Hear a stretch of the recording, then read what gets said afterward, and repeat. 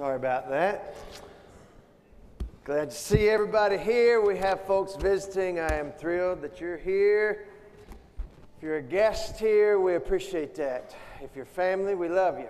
And we're just really glad that everybody is here together and in this place.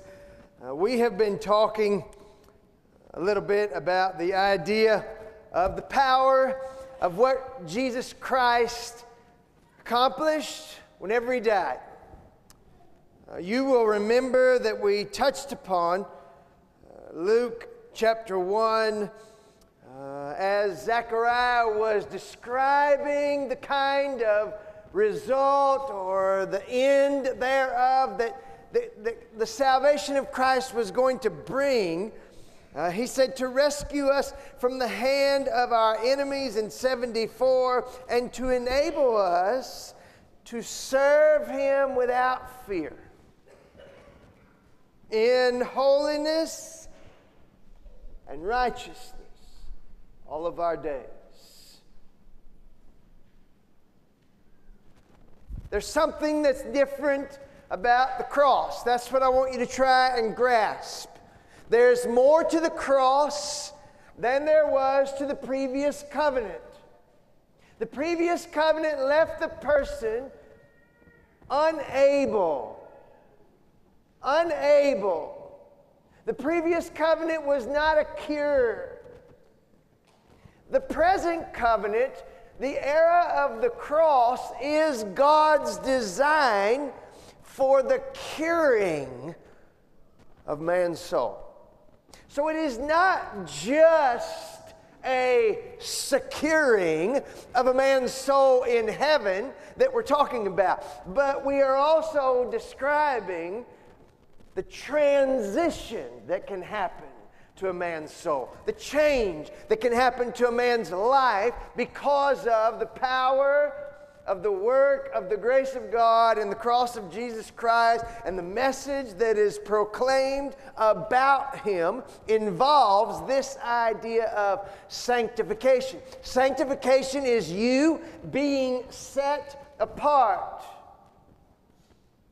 That's what it means. You are no longer distinguished with the world. God tells something different about you, how you live, how you think. And not only that, but his diagnosis of where you are and where you will be eternally. So there's a lot of things that are involved here. In the process of sanctification is separation of the believer from things that are evil to things that are pure, to things that are good, to things that are holy and righteous. That's what God has done. There's this process called regeneration. Regeneration is the idea of new life that you find in the Scripture. Because of our sin, we were dead in our sins and transgressions, Ephesians chapter 2. But God, who is rich in mercy, made us alive.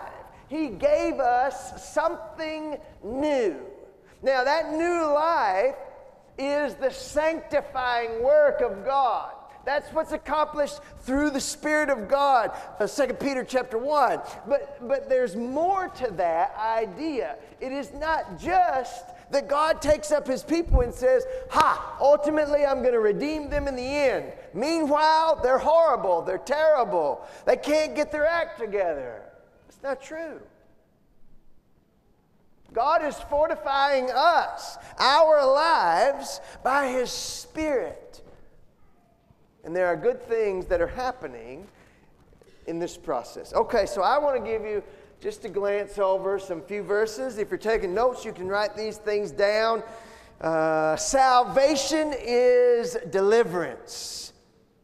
Okay, it's deliverance out of the kingdom of darkness into the kingdom of the Son that God loves in this light idea. But there's more to the idea of sanctification. Sanctification is a process that God begins and that we are going to play a part in, and then we'll see that here in just a minute. Okay, so just for the sake of pinning down some few points, let's begin with idea number 1 out of Romans chapter 1. Just look there momentarily.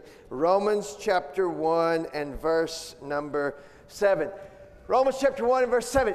This is the idea. The process of sanctification is originated by God. It cannot be done. It cannot be accomplished. It cannot be started by a man. And what I mean by that is, had God not done what Paul says here to him, to all those in Rome who are loved by God, look, called to be saints. That's our word. Called to be sanctified, set apart, something that God has a purpose for other than going on their own course, doing things their own way, repeating the same thing that they have been doing. God calls. He is the originator of that, not man. That's what I'm trying to say. It is not of man. To see that, we didn't even realize we needed that. But God, who is rich in mercy, made us who were dead alive in Christ. It's all about what God has done. God has put this work in your life into its course, into its action. And the only reason that you're tasting of the goodness of God is because His grace was poured out to you. Because there was no way that you could have initiated this kind of thing. God calls you. Listen to the language. He calls you to be saints.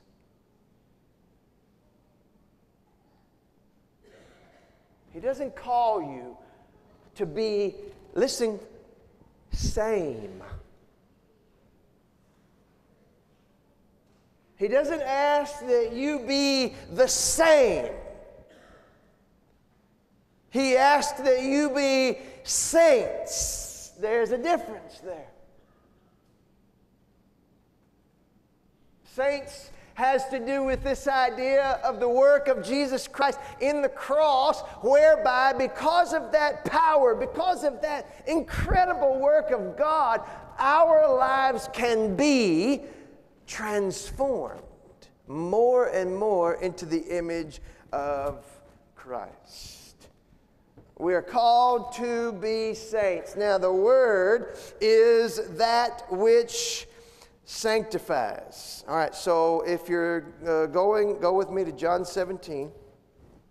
John 17. I want you to look at this prayer by our Lord, specifically for the disciples. Ultimately, He'll pray for everybody, but right here, He is praying for His men. He says in verse 13 out of chapter 17, I'm coming to you now. I say these things while still in the world, so that they may have the full measure of my joy. I have given them your word. The world has hated them. They're not of the world. My prayer is that you not take them out of the world, but that you protect them. They are not of the world any more than I am of it. Now, notice verse 17. Circle it. Sanctify them by the truth. Your word is truth. All right, there's two important principles that lie right here in this passage. Number one, these men are already saved. Jesus goes on to tell these men, all of you are clean except for Judas. All of you are clean.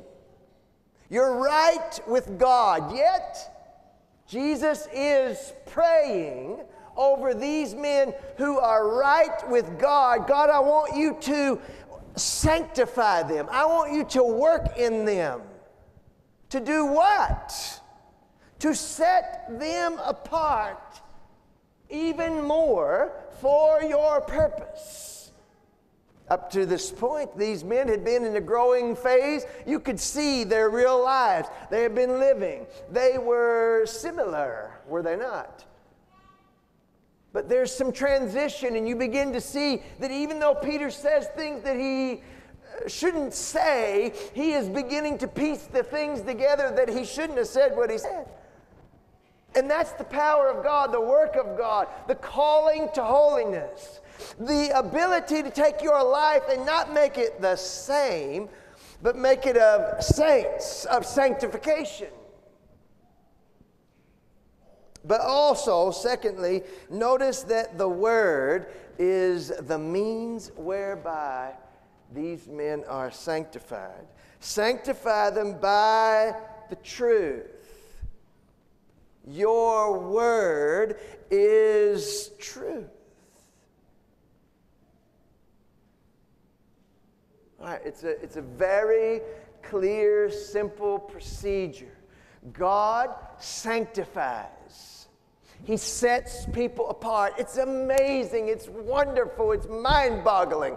But there is some avenue through which the truth of the Word of God is the agent of that sanctifying. And that throws all kinds of images in front. Because you know that the sword of Spirit is the Word of God. Remember from Ephesians chapter 6? So we have this idea that the Spirit is connected to the Word. Oh man, there's just some rich overtones there. But the point is that Jesus recognizes that these men are saved. They're already okay with God. This is not a questioning of their relationship with God. This is them naturally moving forward. That is where God is looking for us. That is the exact same process God sees fit for us. Is for me to move forward, for me to become more. Not to be same, but to be more of what God calls me to be. Sanctify them by the truth. They are asking, Jesus is asking for a place for the Word of God to be found in their hearts and their lives to be dedicated to that. That's what He's asking. Sanctify them. You can work in them, God. You will continue by your Spirit through the Word. It's just fabulous. You can work in this. All right, so let's look further. Sanctification is only possible because of the death of Christ. Now, turn over to Hebrews chapter 10, and we'll see this even further fleshed out here. Hebrews chapter 10. So it's a process that's originated, okay, by God. You cannot do the starting stuff. God does that. He calls us. The Word of God is what sanctifies in some weird way. There's a connection there to the Spirit, the work of the Spirit, something going on. But to saved men, Jesus is praying that these men be sanctified. Well, what does that mean? Let's look further. In Hebrews chapter 10, we will see this passage is speaking about Christ. Verse 8, first of all, sacrifices and offerings, burnt offerings, sin offerings you did not desire, nor were you pleased with them, although the law required them. Then he said, here am I. These are the words of Christ, if you will. Here am I, I've come to do your will. He sets aside the first covenant to establish the present, is a better term for us. And by that will, we have been made holy through the sacrifice and the body of Christ Jesus once for all. Here is the motivating factor for us relative to the idea of our own grasping of sanctification. The death of Christ. That's what's motivating you. That's what's motivating me. Okay, if you want to wrap your mind around something that is holy and righteous and good and pure and undefiled and true love, then go to the cross. Go to the cross and see the work of God. See the preparatory work that God did in order to make the cross happen in those microscopic realities and those details. See the work that God did to make that happen just according to our need. See the treachery of sin. See the defeat of sin. See the triumph over death. The work of the cross is your motivation. It is what will pull me in. It's what will lead me out. If you want to get your mind focused more on things that are spiritual, if you will contemplate the cross, it will naturally bring those things out. It will produce that for you. Just a moment ago, we were standing around this table. And you know that some of you may have been in another place, but the minute we started that, you came right back. You settled in. You got your mind, because it's not just symbolic of some gold tray. This means something. It's not some dumb ritual. This is a representation of that which we hold absolutely sacred and dear and exciting and encouraged by: the death of Christ. That's our motivation. It is that agent that is able to sanctify us, to make us holy. Yet, there is a side from God. There is clearly a side from God. For example, turn over to, let's look at 3 passages very quickly. Colossians 1. Colossians 1.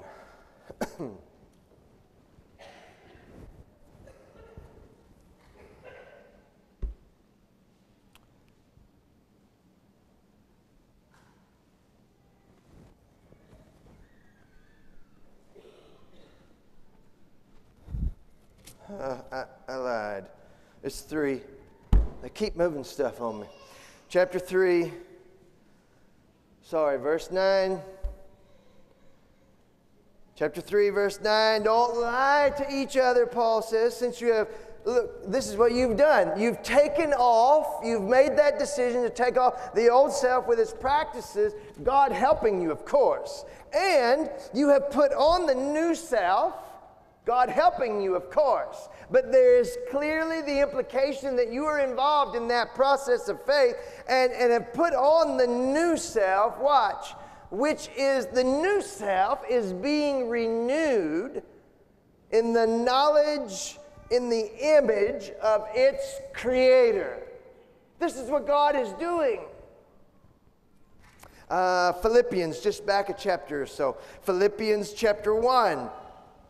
A passage that we have looked at many times. Philippians 1 and verse 6, Paul is praying. He thanked God for the partnership, being confident of this, that he who began a good work in you will carry it on to completion. God will. He will finish what he started. Back to 2 Corinthians chapter 3. 2 Corinthians 3, and then we'll move on. 2 Corinthians 3, at the very end of the chapter, Paul is talking about the glory of the new covenant, the era of the cross, and what it has in comparison to the previous covenant, the law of Moses. And there is one that clearly outshines the other.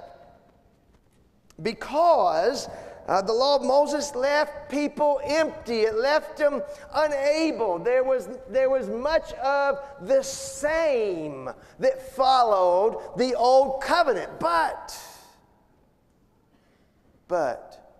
here, notice that it's not the same.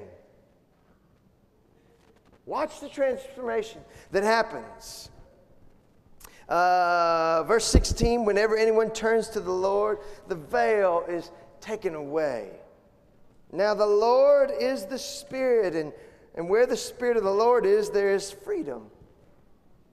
And we, who with unveiled faces all reflect the Lord's glory, are being transformed into His likeness with ever increasing glory,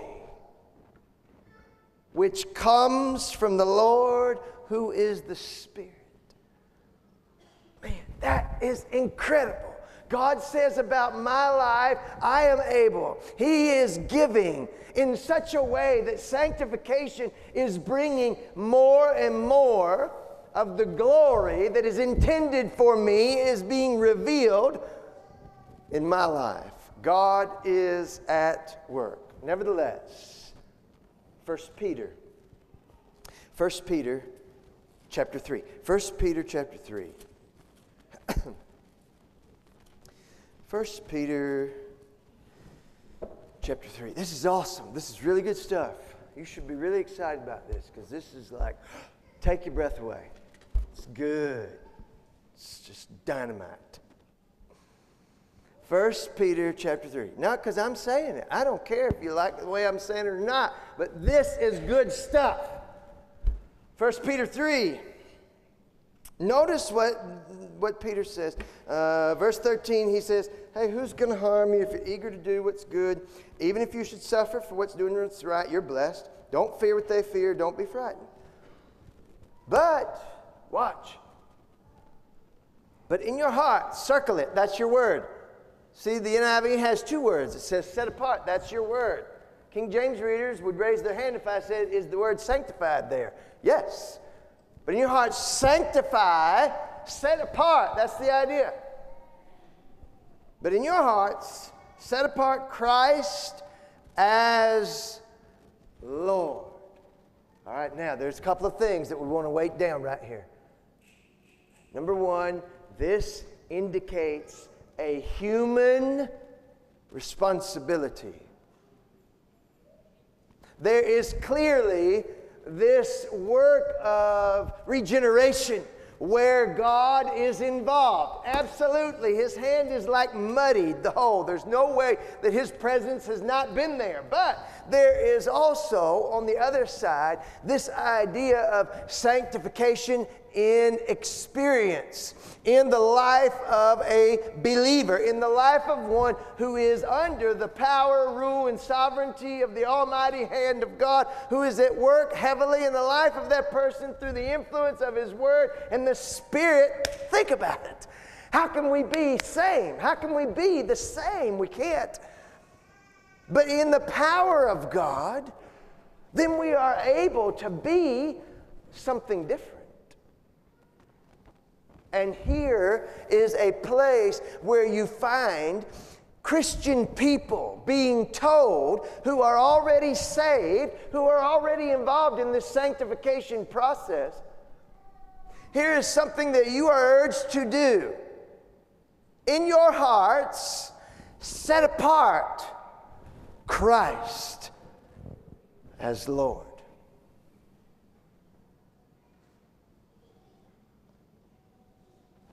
Set apart Christ in your heart as Lord. Now, I don't know about you, but just listening to that idea, even right now, still, though I want it, though I desire it, there is still part of me that is roadblocked from understanding it because of my lack of maturity. I really and truly do not grasp the breadth of what it means to set apart Christ as the Lord in my life.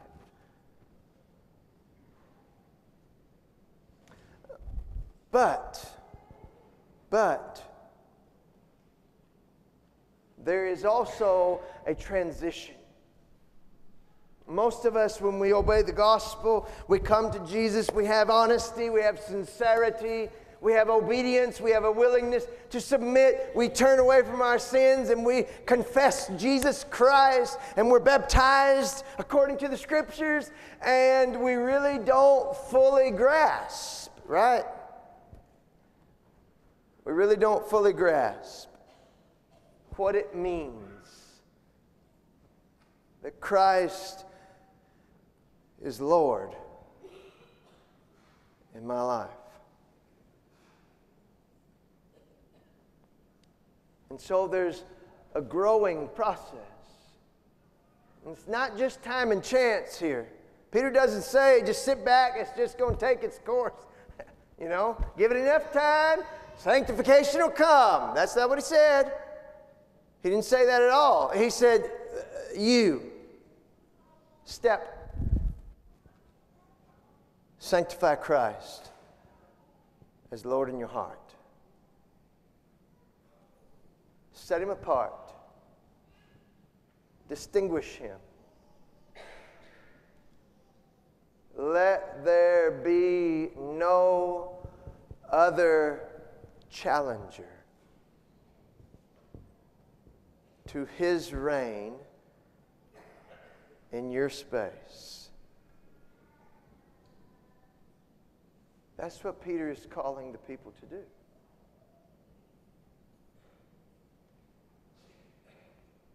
Those who are sanctified, who have already made this decision, just like the ones he's writing to right here. All of us who have made this decision to be children of God, followers of Christ, disciples, we have already been set apart for God's purposes.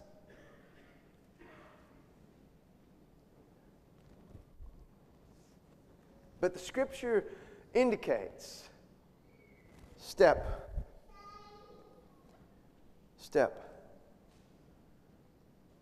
Sanctify Christ as Lord in your heart. Now, something further interesting here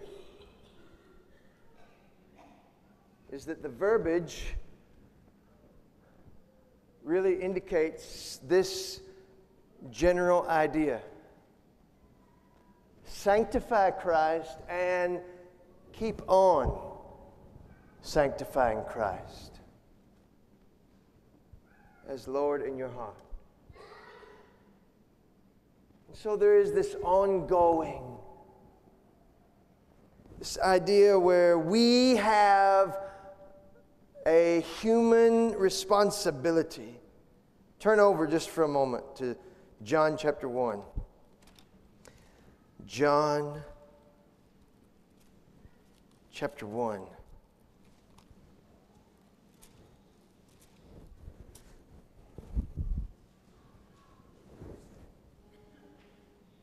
John chapter 1. John's talking about Jesus Christ and coming into the world, and he was in the world. Verse 10, the world didn't recognize him. Verse 11, he came to his own. They did not receive him. But notice verse 12. Yet to all who received him,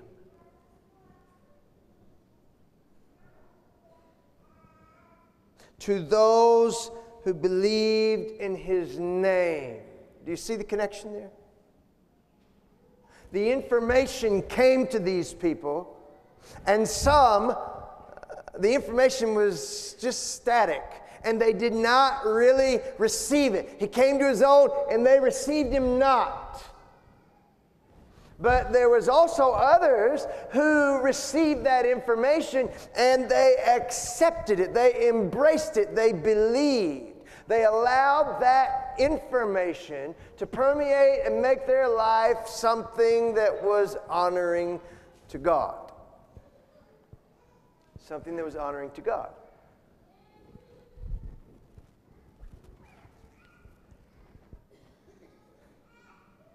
There is some measure of human responsibility to pursue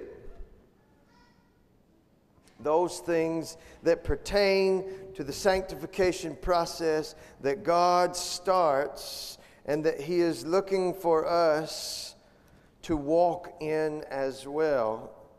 Last place, Hebrews 10. Hebrews 10. We'll wrap up.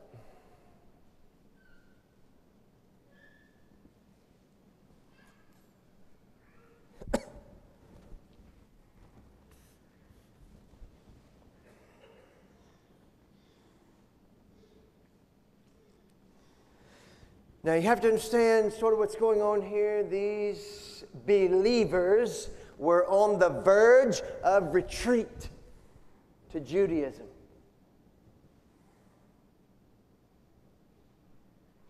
This is a place that is extremely tense. The writer is very concerned. Half a dozen times in the book of Hebrews, he is urging them, don't do this. Don't go back. Don't retreat. Don't let go. You can. God will help you. Be encouraged. Think about this. The cross did this. Don't retreat. Now chapter 10. He says in verse 26, if we deliberately keep on sinning after we have received the knowledge of the truth, no sacrifice for sins is left, but only fearful expectation and judgment and raging fire that will consume the enemies of God. Anyone who died or rejected the law of Moses died without mercy on the testimony of 2 or 3 witnesses. How much more severely do you think a man deserves to be punished who has trampled the Son of God underfoot? Look, who has treated as an unholy thing the blood of the covenant that sanctified him, and who has insulted the Spirit of grace.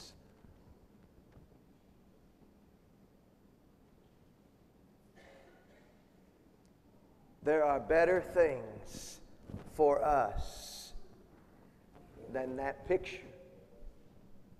And praise God that there are.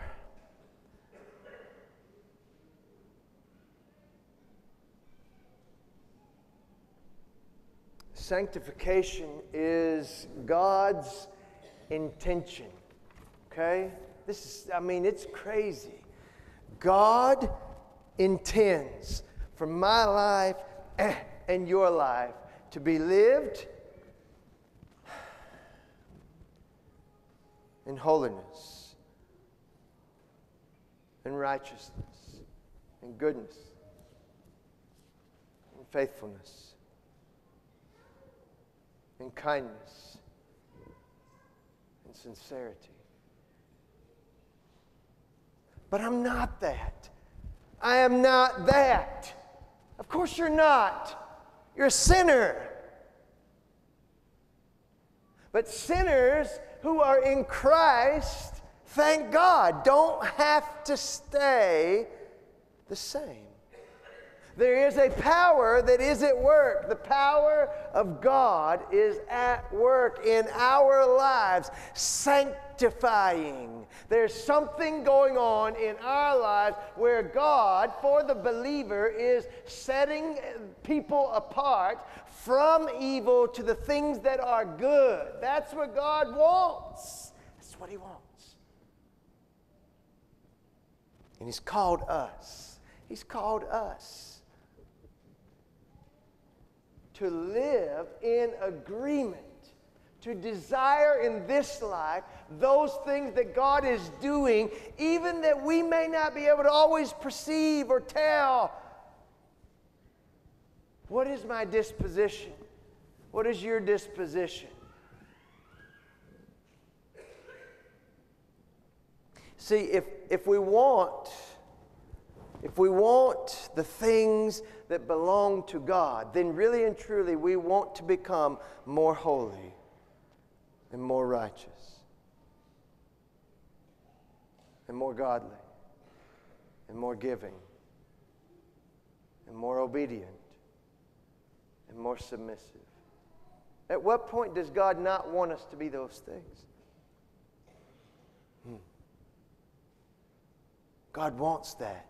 And thank God that the power of the cross makes it so that you don't have to be same. Same as you were 20 years ago. Same as you were 5 years ago. Same as you always are going to be as long as you believe that you will be. But the power of God and the Word of God says, hey, your life, bad as it may be, horrid as it may be, foul, cruel, dark, ruled by sin as it may be, your life, praise God, can be transformed. Now that is good news. That's good news.